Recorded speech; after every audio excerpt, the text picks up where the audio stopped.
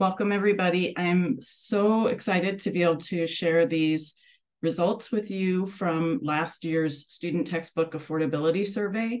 As I mentioned before, I'm recording this presentation to make it available to other Skidmore folks. I'd like this to be the start of a conversation, not just, here's the results and then we're done. So let me get started. There we go. All right, so a year ago, we administered a survey here on campus with 3 research questions in mind. We wanted to know first how much money students are spending on their course materials, primarily textbooks. For the purposes of this survey, we weren't interested in art materials or other like science lab supplies and so on. That could be for another survey or another study.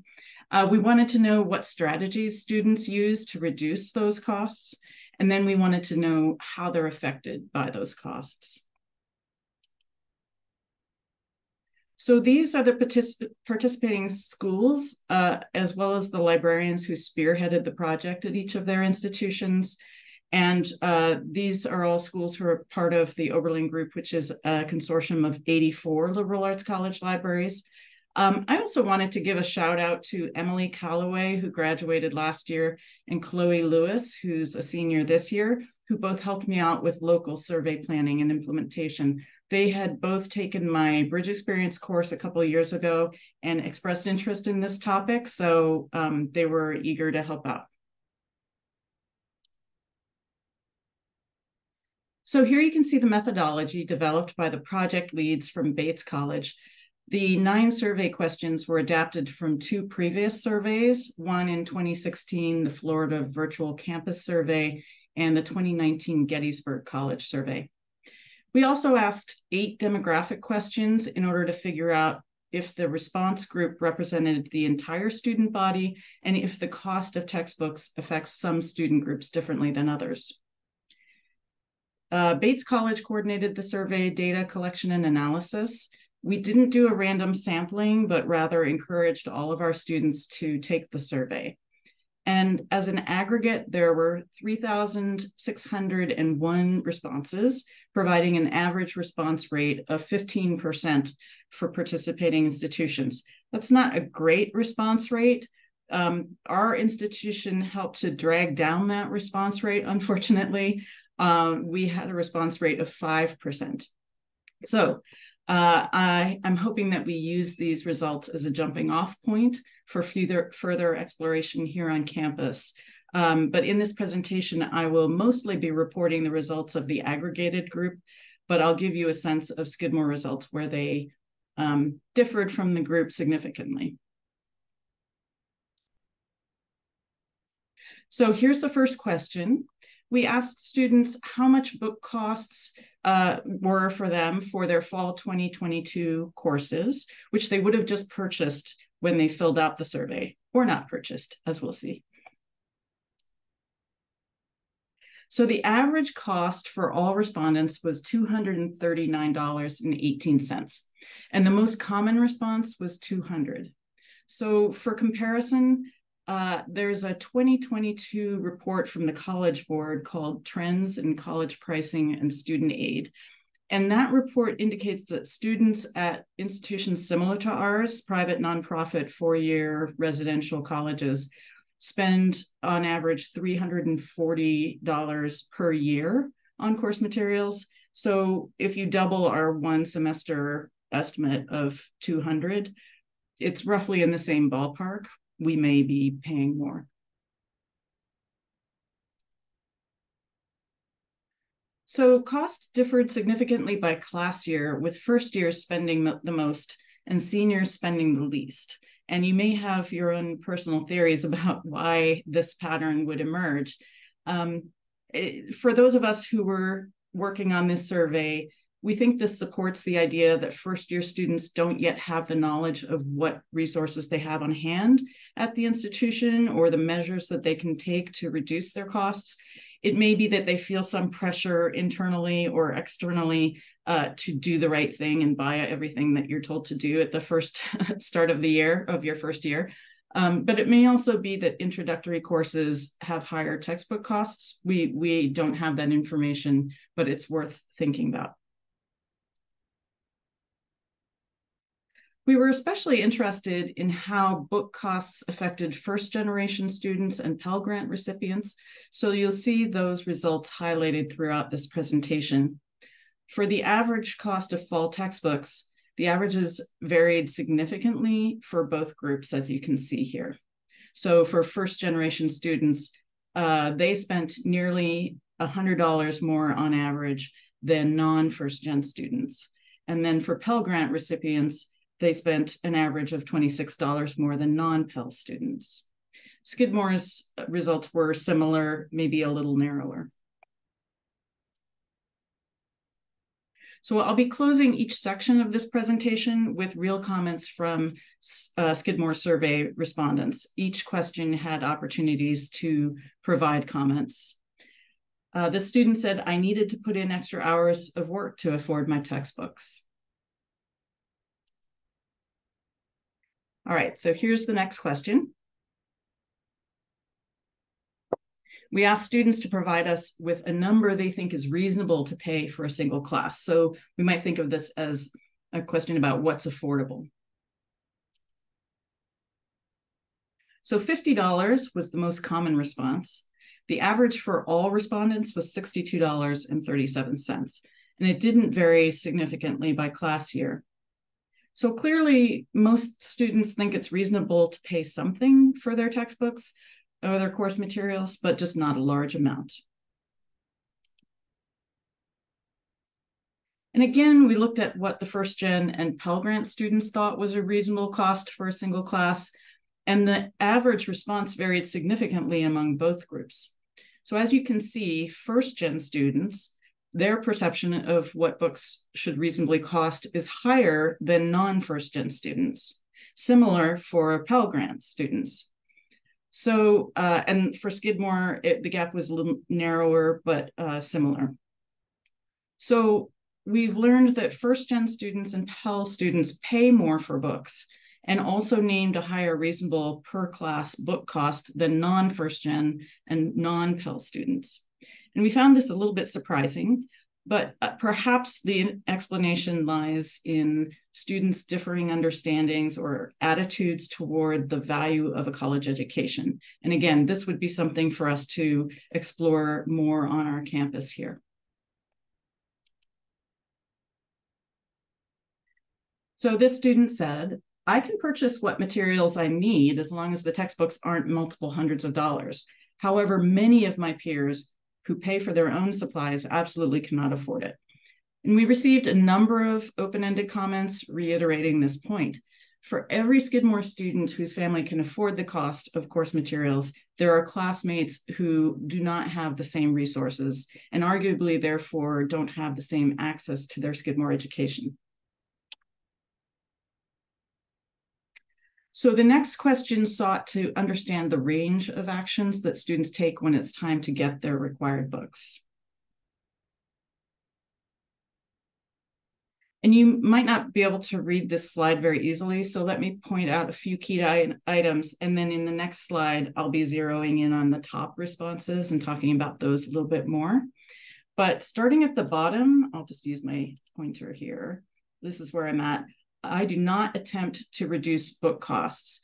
Only 5.5% of all students said that. What that means is that 95% or so of all students are doing something to lower the costs of their textbooks or their course materials. I've also added a column here for Skidmore, where just to call out a few places where our responses differed significantly by more than 10%.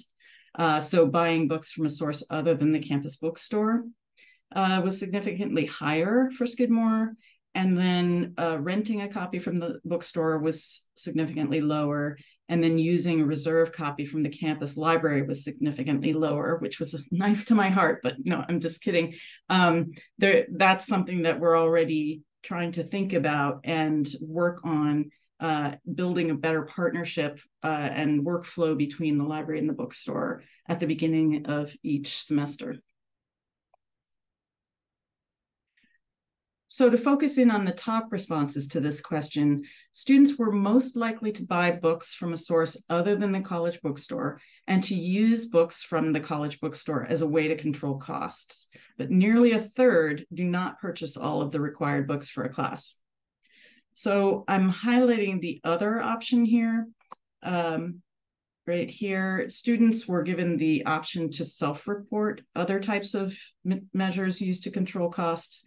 And of note, it appears that some form of downloaded from the web or extra legal activities, piracy, and so on, were by far the most common response.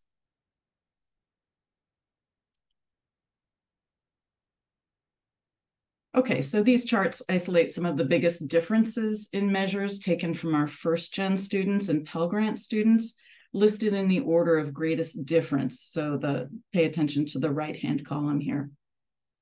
So these students were far more likely to utilize the library to get their course materials and to work additional hours to pay for their books.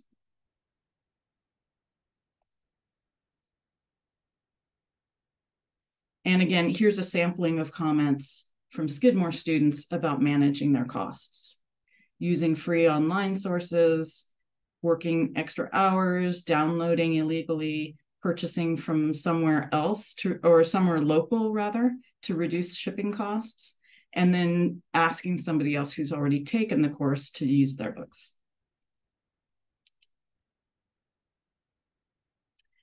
We then asked students to tell us how the cost of required books has impacted them over their entire college career. So remember, the earlier questions asked specifically about one semester, the fall semester, and this is asking about their entire college career. So the most common impact of the cost of books and materials is that students don't buy all of the required books. So you can see that up here at the top. Nearly 29% of respondents indicated that they didn't experience any of the possible response options. That's down here, the none of these. And this may mean that the costs didn't impact them or that they were able to control their costs, but it could also mean that of the options listed here, they were impacted in some other way. So it's important to note that 19% of students, let's back up here, struggled academically because they couldn't access the books that they had for a class. And then nearly 20% either dropped a course before the beginning of a semester or chose not to register for a specific course because of the cost. And finally, we had an option for first years and transfer students to select no effect, because it was their first semester in college. And we did this in order to separate out students who are simply not impacted by textbook costs from those who haven't been on campus long enough to feel the effects. And I'll just say that Skidmore numbers were nearly identical to the aggregated results.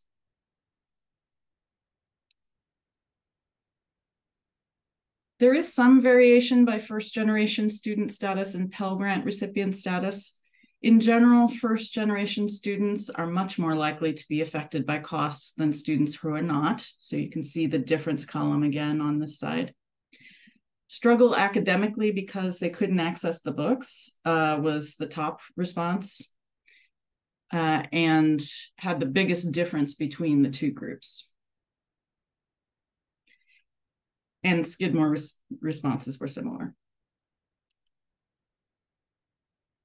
And again, Skidmore responses to the question of how the cost of textbooks impact them reflect these themes. Put financial strain on my parents means cutting back on other things in my household. I have to use a loan to pay for my books.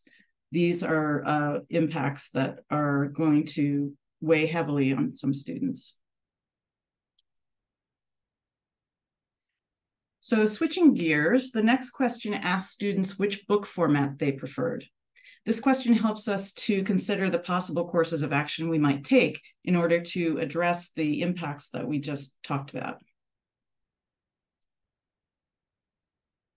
So students prefer printed books significantly more than all the other options, but half of all respondents also indicated that they prefer whichever is cheaper.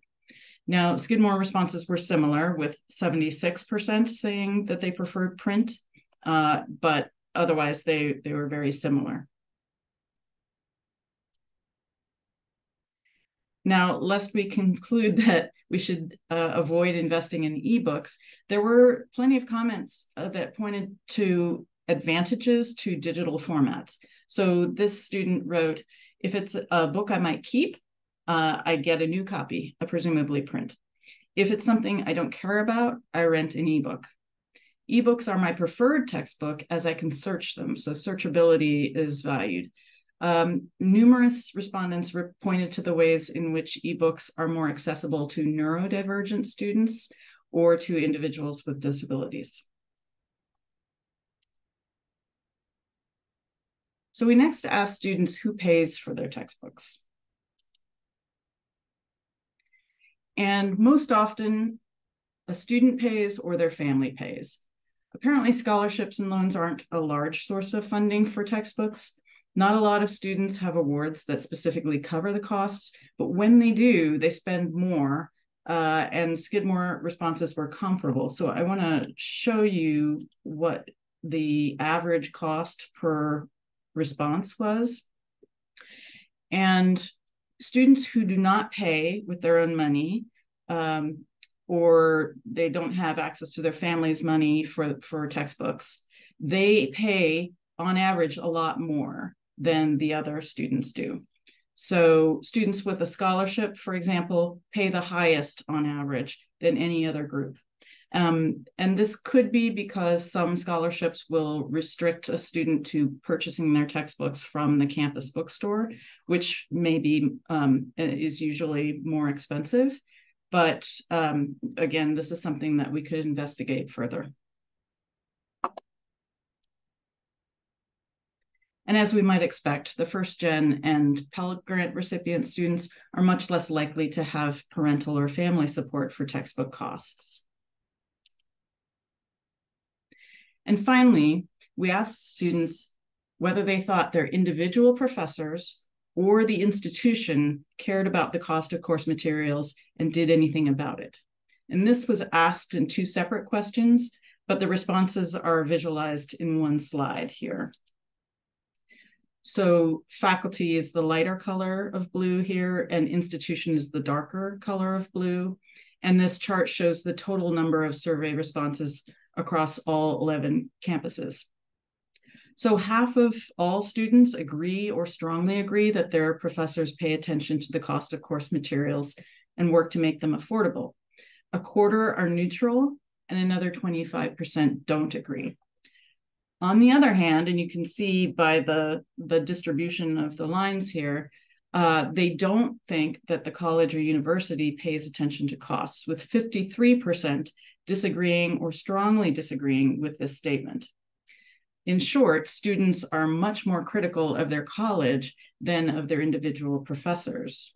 And I want to show you the contrast now of Skidmore specific responses. Granted, it's 5% of Skidmore, so take that into account, but you can see how the distribution slants more to the bottom. So Skidmore responses were more critical than the aggregated responses. I'll just show you, I'll flip back so you can see. And here's Skidmore.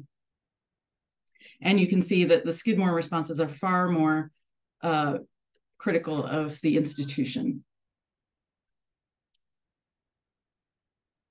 So here's one student's response. While I think some professors are very conscious about book costs, mainly younger professors who have recently been in school, in my experience, there are more professors that don't seem to make the effort. But there were some shout outs to faculty who are actively taking steps to address the situation. For example, this student named the chemistry department.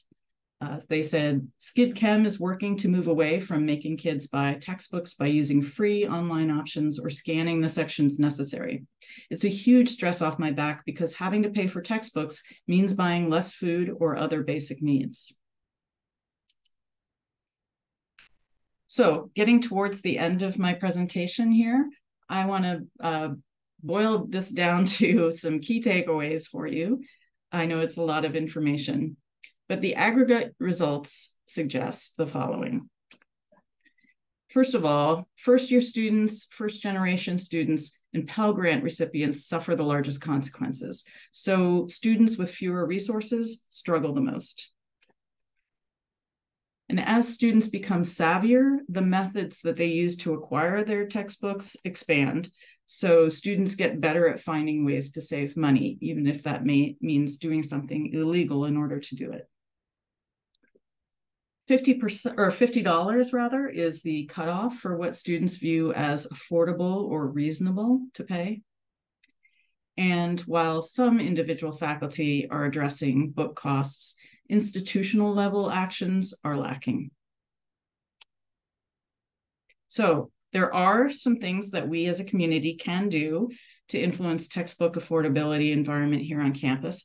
And we're already doing some of these things here at Skidmore, so I'll highlight those with a check mark. So library reserves program for all course required textbooks. I'm putting a check mark, but we're starting to do that more. We have had course reserves for many, many years, but we haven't automatically put things on reserve. We're starting to do that, working with the Skid Shop, and we can talk a little bit more about this in the Q&A session. But we're getting all of the course reserves that the Skid Shop receives, and we're proactively pulling anything from our collections and putting them on reserve before the faculty even request that we do so. That won't always help with last minute course assignments. That won't always help if we don't own the items, but it's at least a start.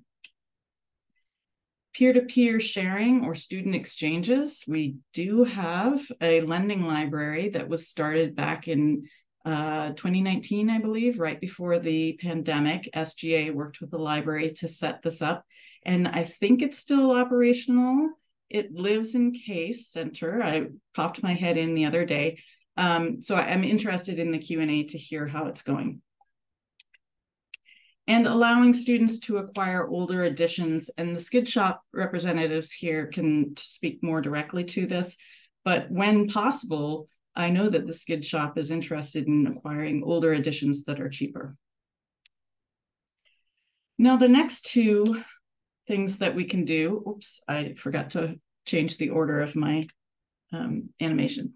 The next two are institutional support for faculty and institutional support for at the time of tenure and promotion for faculty. So basically, these two items are talking about incentives for faculty to assign free or low-cost materials. And this sounds like a no-brainer, but if you've been teaching a course for a while, or you've just developed a new course, you're looking as a faculty member at what content is going to work for your class, is going to meet your learning goals for the class. And so it's not an easy thing to just switch gears and be like, oh, well, I'll use that free thing instead. It takes time and effort, and therefore providing incentives to faculty will help immensely. And finally, the last item is course marking for free or low-cost books. And what this is talking about is in the course catalog, when you're at the point of choosing your courses for an upcoming semester, if there were a labeling system that indicated the relative cost of the course materials for that course, you could make a more informed decision about what courses to take. Now, this could be a controversial suggestion. It was suggested by a team from my Bridge Experience course 2 years ago, and they researched the problem or the proposal and gave examples of campuses that are already doing this. And so it's something that we could consider moving ahead with here at Skidmore if we had buy-in from the rest of campus, including faculty. So we do want to beware of expecting the textbook publishers to help us out. So commercial publishers are very aware of the cost problem, and they are being very creative at trying to look like they are helping us out. But you have to be very wary of their solutions because they're the people who caused the problem. So textbook publishers have embraced the digital format. Prices may be lower for students, especially for rentals, but there are a lot of drawbacks to it. Students don't retain access to the content after the licensing period, which can vary a lot. If there's not a print equivalent that a student can grab, in case like they're having computer issues or they can't figure out something with their account for accessing that book, then they're locked out of that book. Also, digital books can't be resold, thereby depriving students of the tiny, even the tiny amount of money that you recoup when you sell back a print text. You can't share it with your classmate or a friend who's taking the same class the next semester. So let's not also forget that a majority of our students asked or told us that they actually prefer print. So then there's this program called Inclusive Access, which sounds good because inclusion is something that's desirable these days, but it is more accurately described as an automatic textbook billing program. And in this model, all enrolled students in a course are automatically charged for the textbook, and they're billed for it. So you have no choice to say, no, don't bill me for that because I have my roommates taking the same class and we're just going to share. Or you can't say, I can't actually afford this textbook, so I'm going to figure it out. So publishers try to tell us that they are lowering the prices in these programs, but it's really an opaque process, and we don't know for sure that the prices are actually lower than what the publishers could offer anyway. So I don't have a lot of time to get into details with this model, but the link that I'm showing here, the www.inclusiveaccess.org, is a really informational site that lays out all of the drawbacks and concerns with this model. So I am going to stop there. I'm going to stop recording and allow us to have some conversation.